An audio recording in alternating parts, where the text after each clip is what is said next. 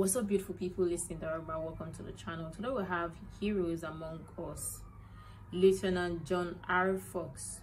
Also, I'm excited to check this one out. So yeah, let's check it out.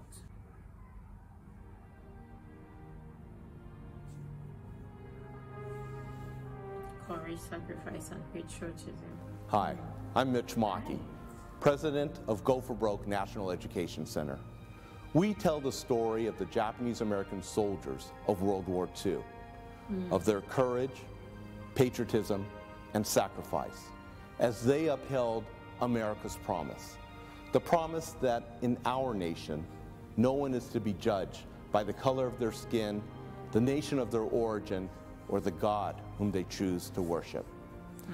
As we all know, our nation is currently struggling with a crisis of conscience. Despite the promise of America, not all individuals in our nation have been embraced by America's value of equality. Yeah. In support and recognition of the Black community, Go for Broke National Education Center will be sharing stories of Black American soldiers during World War II, of their courage, of their patriotism, and of their sacrifice. Despite the racism and discrimination they faced, they upheld America's promise, and in doing so, provide us today with a moral sense of direction. Lieutenant John R. Fox was a member of the 92nd Infantry Division, a segregated unit of Black American troops, better known as the Buffalo Soldiers. On the morning of December 26, 1944, 8 Nazi and Italian battalions launched an attack against the 92nd Infantry Division's positions in the Serchio River Valley in Italy. The 92nd was caught off guard by the surprise attack and fell back. As his unit retreated from the town of Somocolonia, Lieutenant Fox volunteered to remain behind to call for artillery fire against the attacking enemy. Lieutenant Fox and several other Italian partisans took up a position in the second story of a house where they could see the advancing Nazi troops. As the Nazis advanced through the town, Lieutenant Fox radioed in the coordinates and directed artillery fire into the village. As the Nazis came closer and closer to his position, so did the directed artillery fire. Lieutenant Fox's last words clearly indicated his courage and willingness to sacrifice his life. He radioed in, quote, "That last round was just where I wanted it. Bring it in 60 yards more," unquote. That would bring the artillery fire right on his position. His commander on the other end was confused and was adamant against his request, stating that it was too close to Fox's position. He asked Lieutenant Fox if he was sure of what he was asking. Lieutenant Fox replied, quote, "Fire it! There's a lot more of them than there are of us. Give them hell," unquote.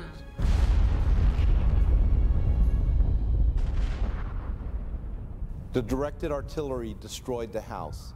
Lieutenant Fox's heroic deeds held up the Nazi advance and allowed for American forces to regroup for a counterattack. Lieutenant Fox's sacrifice was not immediately recognized by the Army.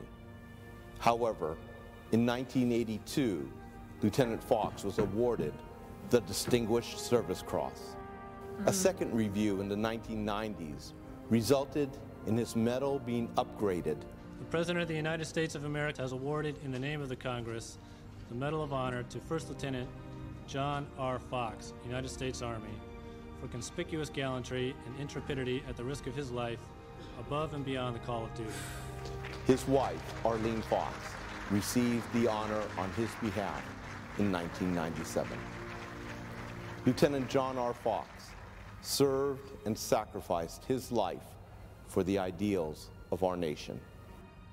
We at Go for Broke National Education Center honor Lieutenant John R. Fox and those with whom he served. Wow, this is a lot. I must say that I'm glad that we are in a world, or we are living where we don't have to experience all of these things anymore, especially with the world war or war thing that war. But all the same, this was really insightful and informative. I never even knew anything about the lieutenant, about Lieutenant John Fox. But yeah, this was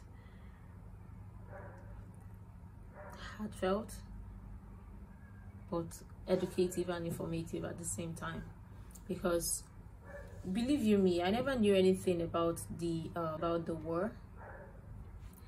Oh my god, I am glad that I got to learn and got to watch this and to have an idea of what it looked like, or what it was like in those days, or in that era. But all the same, I would love your input in the comment down below. I would love to hear your thoughts, what you think about today's video, and what you think about the American soldiers, and yeah, other relevant information that you think might be really helpful. And until next time, see you in the next video.